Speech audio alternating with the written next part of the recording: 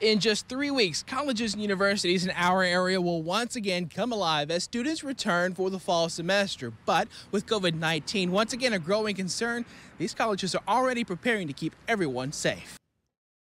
With dirt, Pennsylvania County leaders have begun a new project that will bring new life to a former mill site here in Hurt.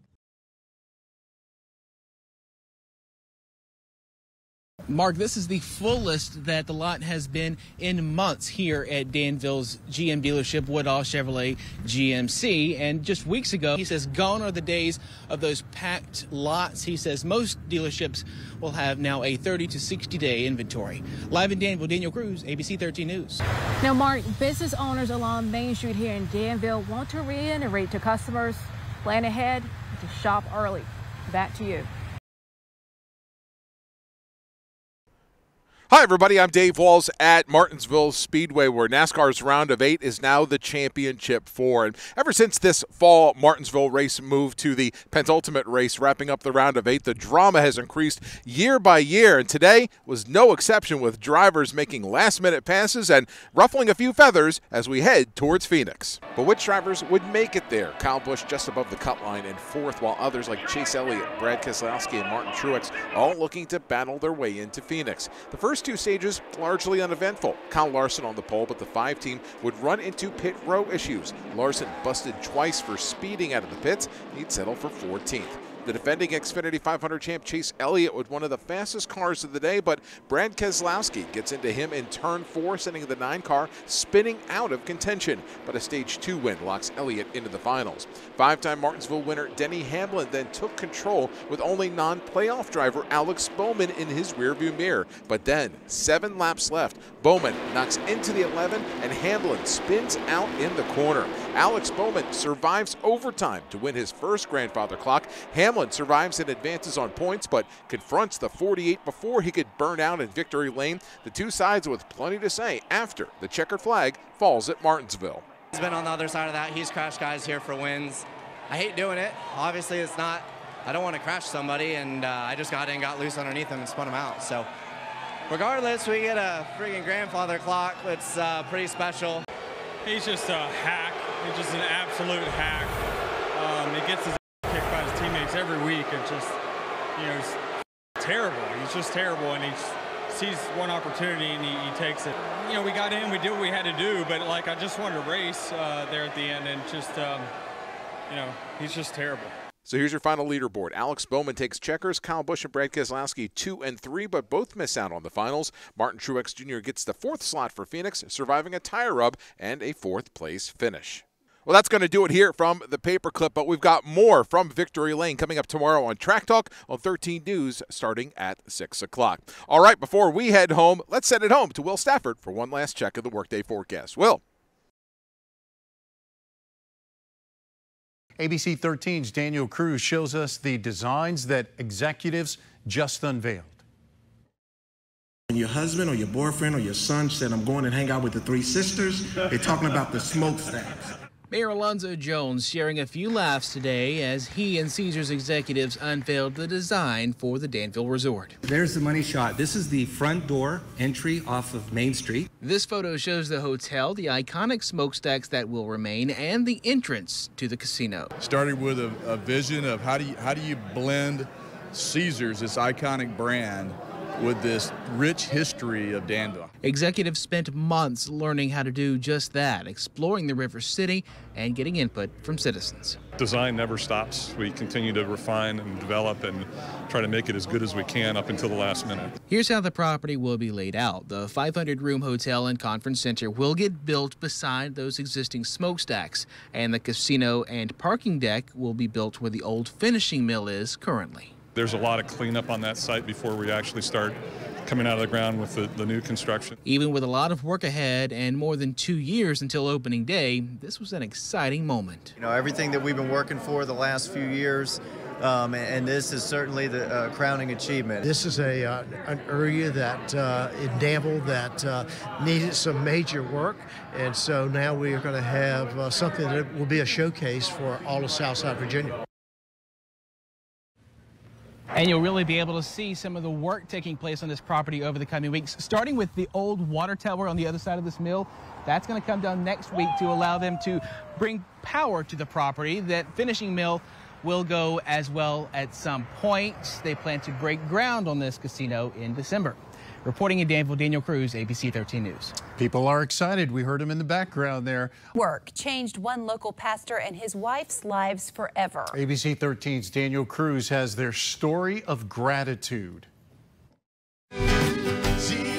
For Jeff and Jackie Lynch, the Lord's house is home each and every Sunday. But recently, their sermon began a little different. No matter what has happened in this past week, today is not about Jeff and Jackie. Just days before, this was their family home. Jeff had just finished mowing the lawn when his mower backfired, catching fire, and then it quickly spread. I was sitting on the front porch, and you said it got kind of hazy.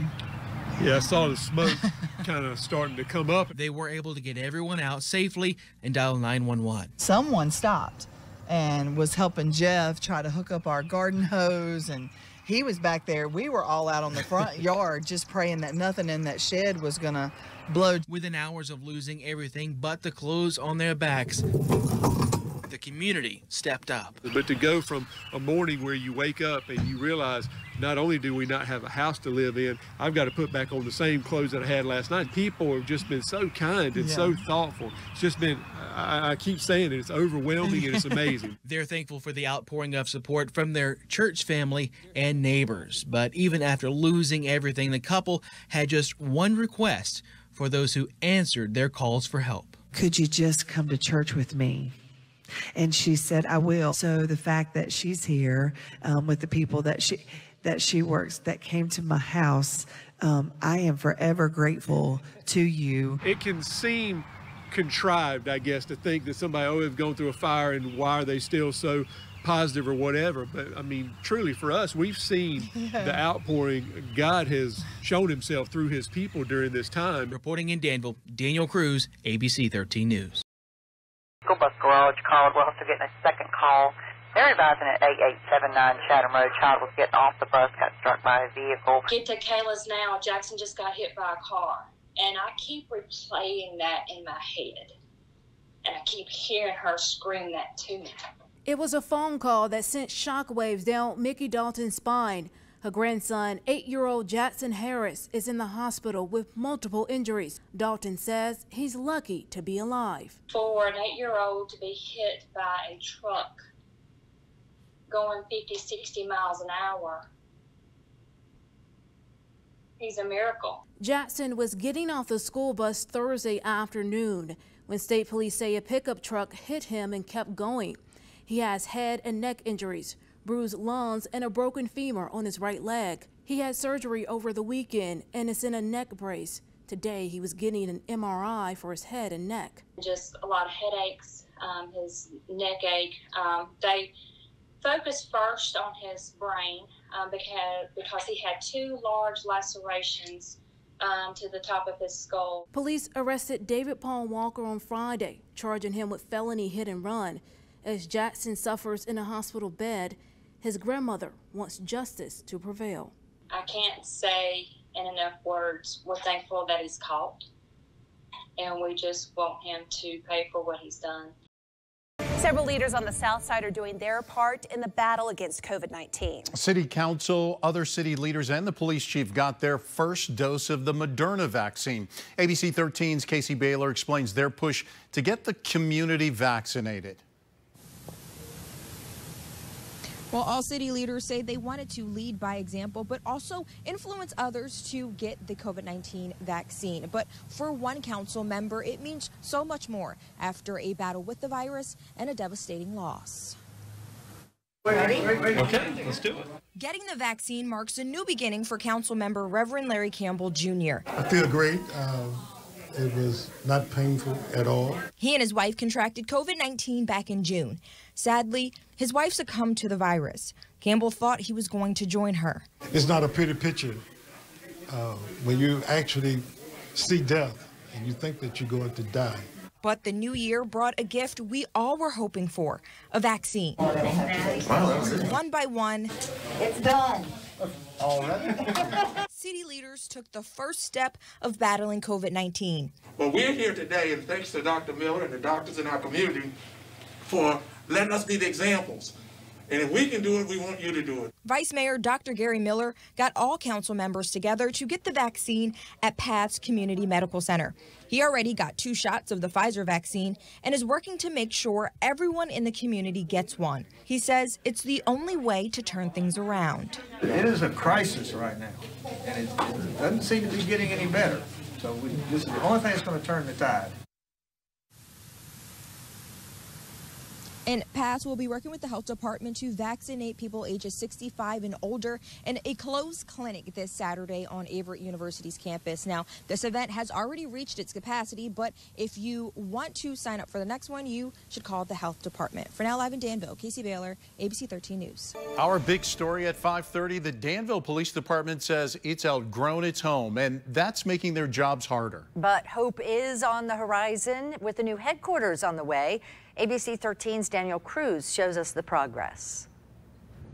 This is the current home of the Danville Police Department. 13,000 square feet of cramped office space, tight hallways, and with little technology. That building was built in 1926 and 1927, and the police department moved there shortly thereafter. And this will be the new home for the department at more than 40,000 square feet.